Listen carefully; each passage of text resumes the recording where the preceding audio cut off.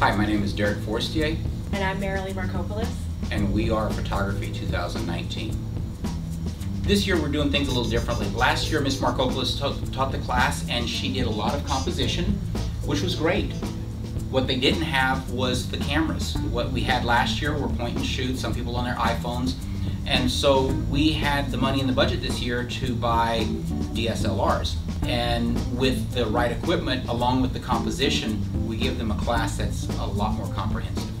Hi, my name is Alex Twig and I produce videos for the media team at Camp 2019.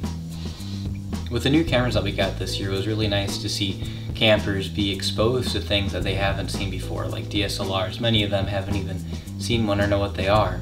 And for the ones that do, they were able to learn what they're about, how to use them, and how to use them effectively. I'm Peter Chuck Snyder, and I serve on media staff, and I help out with photography as able. I'm Maureen Deville, and I'm on photography staff. My favorite part of photography class is probably working with the students. They come in with all sorts of interesting new problems, and so we have to be really dynamic with what we come up with to get these interesting shots they come up with. It's a whole lot of fun. It's really impressive how fast they learn, how fast they were able to do amazing things that I'm not even able to do yet.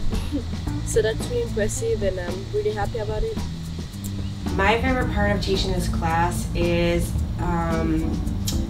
giving them information, challenging them to learn something that they perhaps didn't think they could do. We put cameras in their hands and we wouldn't let them shoot in auto mode.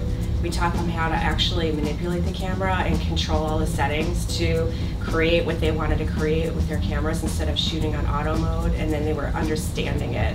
I think my favorite part was, in conjunction with what she was saying, is watching them see the results of that.